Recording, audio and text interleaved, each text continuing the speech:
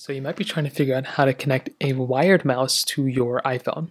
Now, doing this is actually very, very basic, and it really doesn't take too much time at all.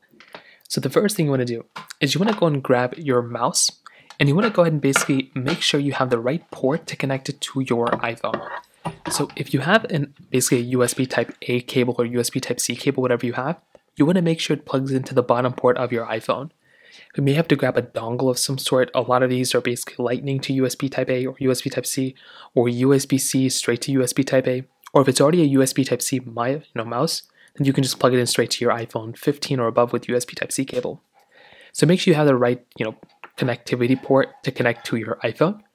So then what you want to do is you want to plug it into the bottom of your iPhone just like this. Now when you do that, you might see that your mouse will automatically turn on with that red light. But if you start moving your mouse around, you'll see that nothing is working, right? Well, you have to do one more step.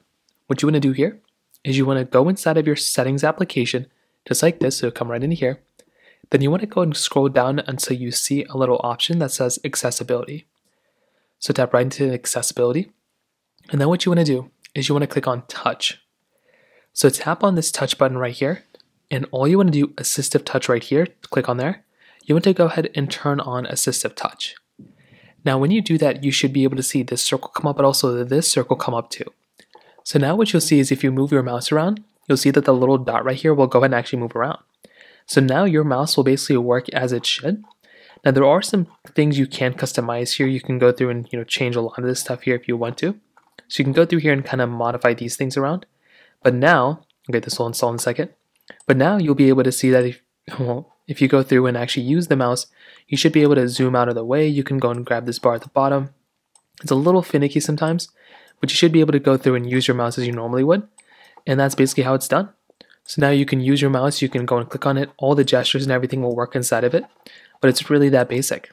So that's how you do it. If you want to disconnect your mouse, you can just disconnect it this way, and that's it. You're now good to go.